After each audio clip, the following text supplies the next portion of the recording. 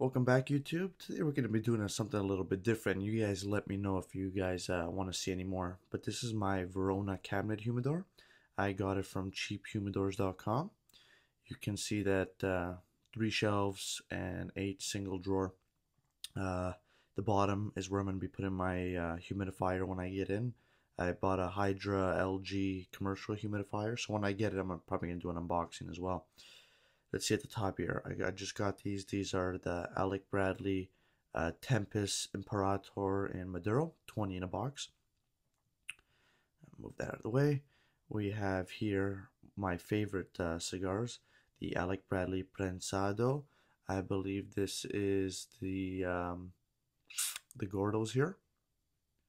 And underneath that are the Prensados as well, but those are the Churchills, which got #1 cigar of the year in 2011 by Cigar Aficionado.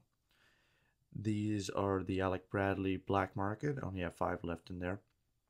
It's supposed to look like a black market weapons crate. Here's a La Roma de Cuba box.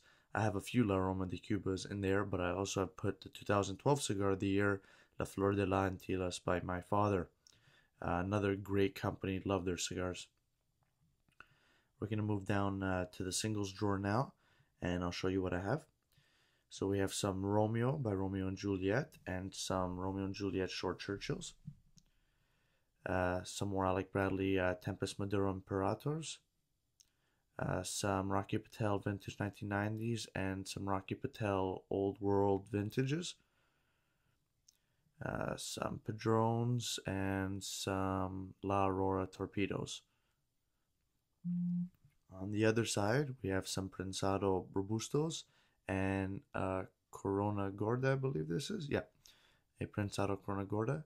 These are special over here. This company's out of business, the Winston Cigar Company. This is with the green wrapper, the Claro wrapper.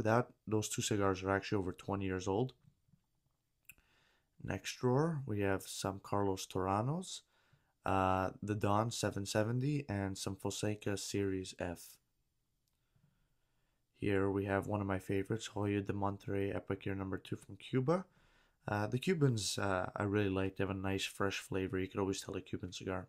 And these are one of my favorites as well. These are My Father #1s by Don Pepin Garcia and Jamie Garcia. Down here we have my Cubans. We have some Cohiba Escondidos here. Down there you have some Sigalo #6s and Cohiba Robustos. Another box of Cohiba Robustos back there. And we have some Trinidad Churchill cigars. Amazing cigars, just amazing.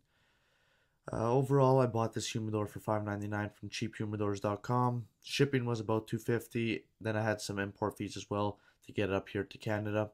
I'll put all the links into the description. I really recommend going to cheaphumidor.com just for humidors as well as cigars and accessories. If you guys really like these videos, I continue doing them as well as cigar reviews. And as always, guys, keep on reading.